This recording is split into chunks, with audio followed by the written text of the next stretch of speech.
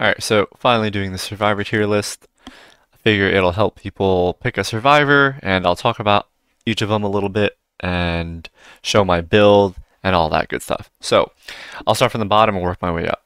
So, I think there's only one survivor that goes in C, and that is Annie. And this is the build I use with Annie.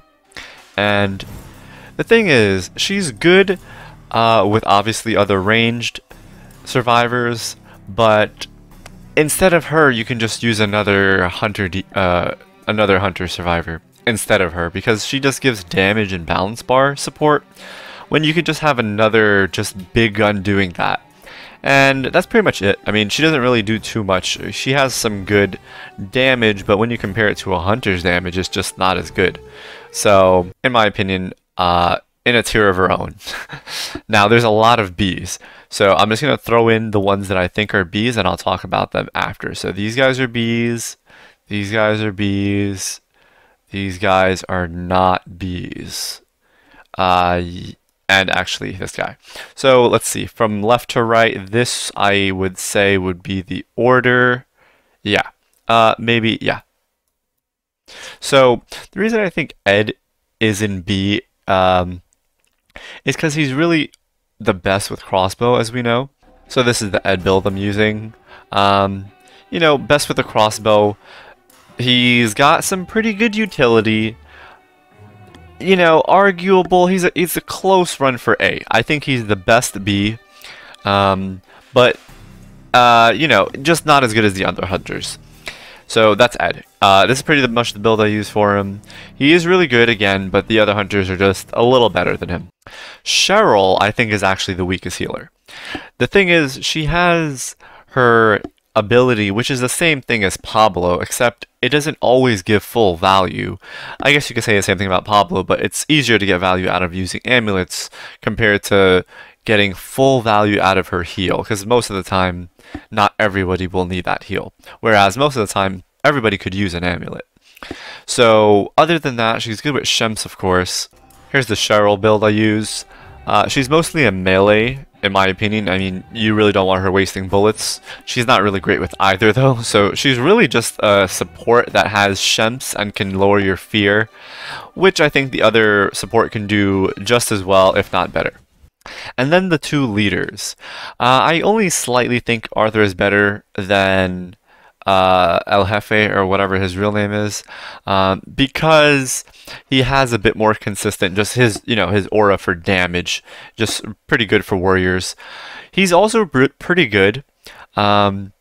Leaders in general aren't too great in my opinion, as you can see, but there's space for him.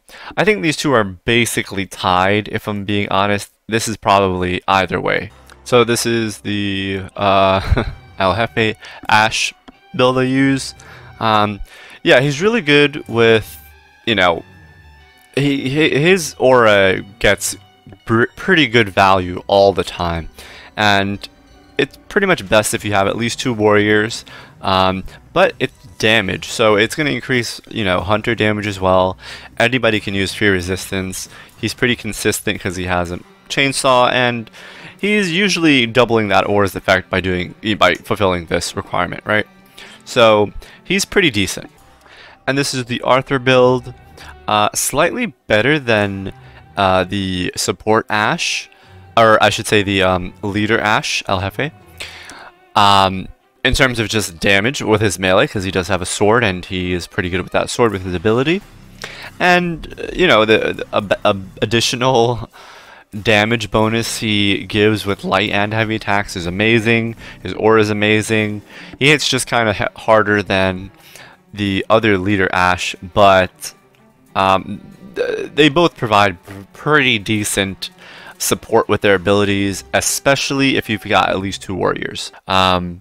And Cheryl, man, you know what? I almost want to do this because these two will just give so much more utility to the warriors, whereas you can use any healer. Cheryl isn't really too specialized in anything particularly great compared to the other healers. Alright, on to A. So let's fill up A first. So I'm just going to throw in the ones, and actually I guess it's going to be kind of a spoiler of who's going to be in the S tier, but let's do it anyway. and then we'll talk about S tier last. So let me order this in the way I think they need to go. So this guy would be here, then this fella, then this guy, then this looks good. Yeah, so Kelly, really good. She got a little nerf, but she's still really good with pretty much all the guns. She doesn't really have a specialized gun. She has the meat hammer, but you usually want to shoot with her. And because her ability is so good at surviving, she's basically, in my opinion, the best out of all the other, well, everybody else here. So this is the build I use for Kelly. I don't use any of these, although I've seen, you know, people use the that one bullet gun, Plunderbuss or whatever it's called. And it seems okay. The thing is, if you don't have that or a crossbow, you're just wasting skill points. So I just put them on headshot and all the other things to survive, do damage. You can mess with these builds a little bit, but they're for the most part what's going to give you the best value for these characters. And yeah, Kelly really good, great survivability, and just pretty solid even after the nerf. The other ones, so he's a very close second. These are probably also interchangeable. His double barrel is just so good, and dare I say he goes here. I'm going to put him here, actually. The only thing is he obviously doesn't have as much survivability as Kelly, but with this build that I use for him, he still hits pretty hard, especially that you start with the double barrel, so you never have to worry about finding it. You do extra with it. I mean, seeing the crates through the walls is pretty useful. You can see crates while you're driving, like on the side of the house. You can see if there's a crate in that house without even stopping. So pretty useful. And obviously this got nerfed, but it's still pretty good. You can save your partner from like a possessed basic early game, and it can be really useful. And then we got these two warriors, which are maybe a little interchangeable also. They both do really well. You know, I go with the heavy attack build on Scotty, and here, let's look at them. So this is my Scotty build. Immediately, I'm thinking I was messing around because I left this at 5%. And I usually put it at 10, but I think it's because I took this point instead. So I guess it's kind of interchangeable, whatever 5% you want, but you're not always going to have a shield on, so I use this one. So yeah, I'm a heavy attacker with Scotty. It's pretty much the best way to play him, and he's really good as long as you find your lumberjack axe, and even if you don't find it, not too bad. And then even though this guy also got nerfed, still really good, still among the best warriors. I mean, him and Scotty are basically tied, although I do slightly like Scotty better. But, I mean, this guy hits really hard at solid choice. Warriors in this game are all just very good. And then these two healers. So, I think this support Ashe is actually the best healer, because you can just keep heavy attacking and healing. And one thing that a lot of Ashe supports don't do is, or at least I don't see it, is using your heavy attack while a evil unit is getting finishered. You can still hit it with your heavy attack, and every time it connects, even though you're not doing damage, you still heal. So the little tip there to heal a little bit extra, but in general, just really good. Find a hunting knife or anything else that's fast, and you're just going to be healing so much and keeping your fear down for the whole team. Just the best healer. Pablo, very close second. Because his amulet's really good. The thing is, his passive isn't amazing. It's good with against less experienced demons, but the better demons will really have trouble. So his value really comes from getting the amulets a lot. And also, let's see his build. So this is the build I use. Basically, you're using amulets every 2 minutes, and that's pretty much it. These other three things don't really get too much value. But you get a lot of amulets, which is pretty good. Better than Cheryl's in my opinion, because it's, again, same cooldown, except usually people could use amulets more than they can use health. So I prefer him over Cheryl. This is the Ashe build we got. Pretty good. I mean, these last two, you know, skill tiers or whatever are pretty underutilized, I think. Like, his ability to live is easily the best of the supports. What you could do is, if you have like a handgun or anything that can shoot with multiple bullets, a double barrel, a normal shotgun, whatever, if you hit with a headshot, follow-up teammates will heal, but with this, you can just keep hitting the same enemy with headshots and you heal every time.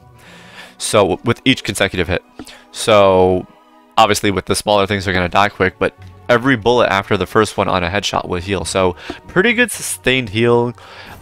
He lives for a long time. Just the best healer. So he's where he is.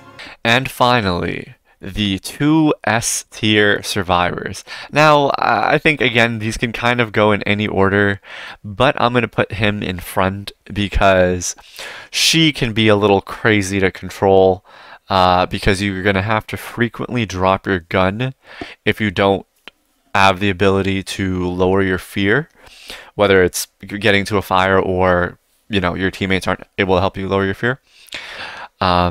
Because she can basically wipe your whole team, just like Kelly can, you know, and Mr. Double Barrel. Although, when she's not being possessed, she has the highest DPS out of all the hunters. You just throw on any gun, honestly. She's better without a pistol. With a double barrel or a rifle, pretty much anything that hits hard, plus her ability, and you can melt any boss in the game at any point in the game.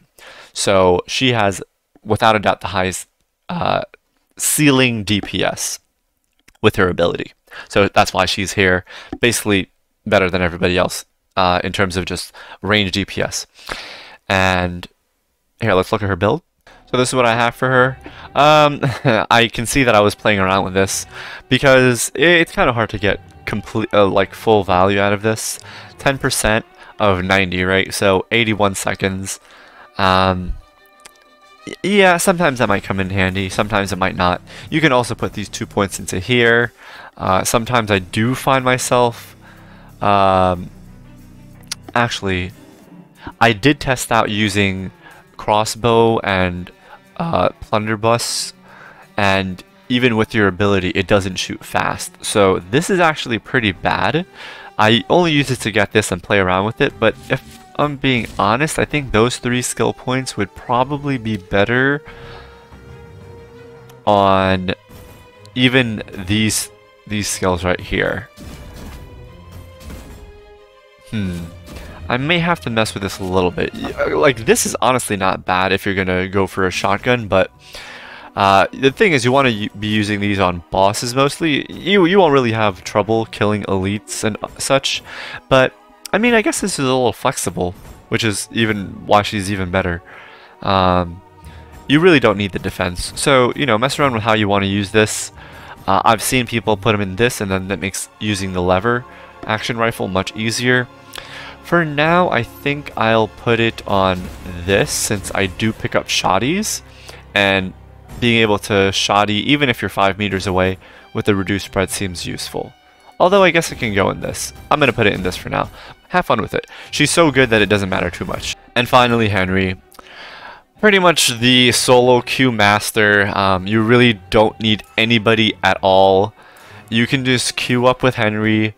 Go in. I have a heavy attack build because I think that's the best way to go. You start with the light to get the first, you know, to stumble them a little bit, and then you throw heavy attacks. His ability, obviously amazing. 7-second, 1-minute cooldown.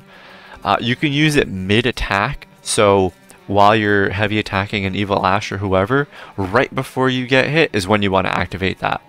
So you can, you know, you get the full value out of the 7 seconds.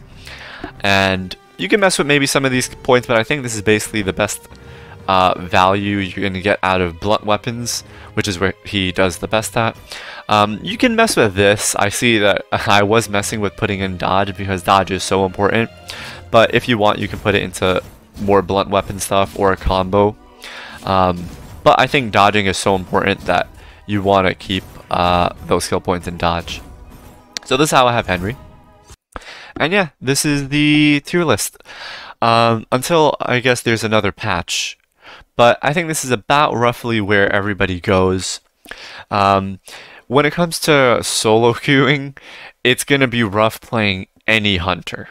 Because if you have only one hunter, all it takes is the demon could be losing all game, right down to the dark ones. If he possesses a double barrel or a Kelly and you have no other range to deal with it, they're just going to kill everybody and the game's over. So, some tips, if you're not playing with a squad or whatever and you're gonna try to play with the team somehow in terms of composition, usually running one hunter is not a good idea for the reason I just mentioned. Run at least two hunters or no hunters. That's okay. 2, 3 hunters, good. One hunter will be rough if they get possessed, which they most likely will. Warriors, you can't go wrong. Put 1, 2, 3 warriors, you're fine. Supports, I think he's the best. I don't think supports are actually necessary, believe it or not. Although they're very good, the thing is, if you just throw out another warrior instead of a support, you're pretty good.